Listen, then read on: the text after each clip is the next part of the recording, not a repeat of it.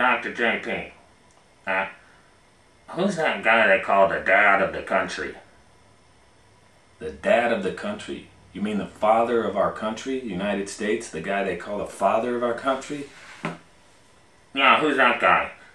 He's always on the dollar bill and the quarter and stuff. Oh, you're talking about George Washington, the first president of the United States. Yeah, but you see, I always just know that guy from his picture on the dollar, but I don't even know anything about him. What does he do? What is he? Is he alive? No, he lived a long time ago, Leo. Well, I'm just gonna read you a little story here about George Washington, so you know who he is. Just let me bring the camera over here so everyone can hear. Now this is just going to be a quick little story about George, since you're very curious about who is this guy you keep seeing on the quarter and the dollar, George Washington.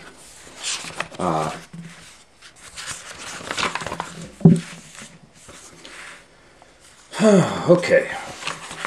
Now, Leo, you see this flag? This is not the United States flag, because this is before the United States started.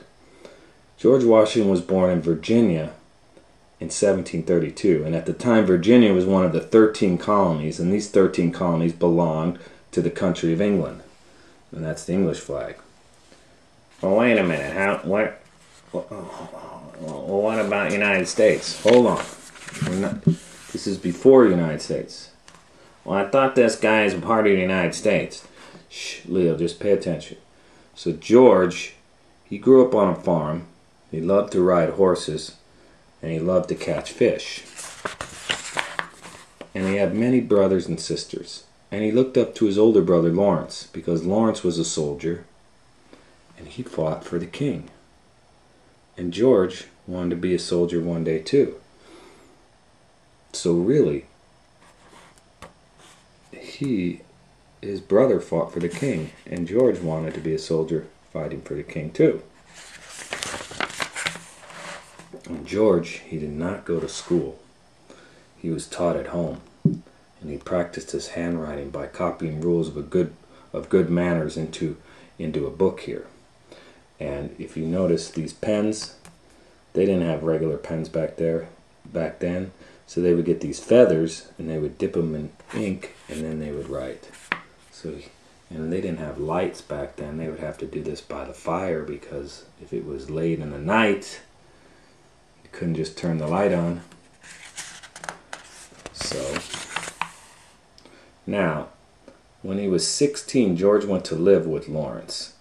And Lawrence had this farm called Mount Vernon, and George, he liked it there, and he rode horses, he hunted foxes there, and he danced at parties, and he practiced his good manners, and he had never been happier. And there he is dancing at the parties. And at 17, he got this job, and he was measuring land with these important tools, and the land of America, it was still new. So people need to know, where are the rivers, where are the mountains? So George's job was to go out and find where all this stuff was and help measure so they could make the maps and show where mountains and lakes and rivers were. And George loved the land. Now, George grew into a tall, strong man, and in 1753 he became a soldier. He was a soldier for the United States? No, Leo, he was a soldier for the king. But I thought the United States has no king. Leo, listen to the story. So here he is as a soldier. He's working for the King of England. And at that time, England and France, they were fighting over America. Both of these countries, they wanted America to be... they wanted to own America because they wanted it for their land. And since America was a new land, people were fighting for it. And George fought bravely for England. And in the end, England won. So the English won, and George was on the English side. And life as a soldier was very hard. and George was happy when it was time to go home. But he didn't go back home alone because he got married to Martha Custis. And in 1959, we see them getting married here. Married Martha. And Martha and her 2 children, they moved to Mount Vernon. And George, he spent the next 16 years just working as a farmer. So he was just a farmer with his kids. But then, in 1775, George was called to war again. This time, he was gonna have to fight against England. And he told Martha, I have to go fight. Wait a minute, Dr. JP. What happened? He was fighting. He was an English soldier. Now, what are you telling me? He's gonna fight against the English soldiers? Yes, because the King of England. The King of England. Well, let me see if it tells about this. Yes.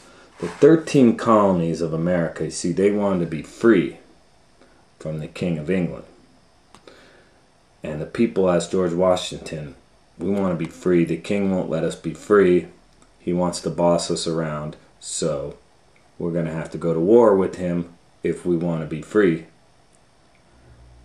And so they asked George, will you be the leader in our war against England?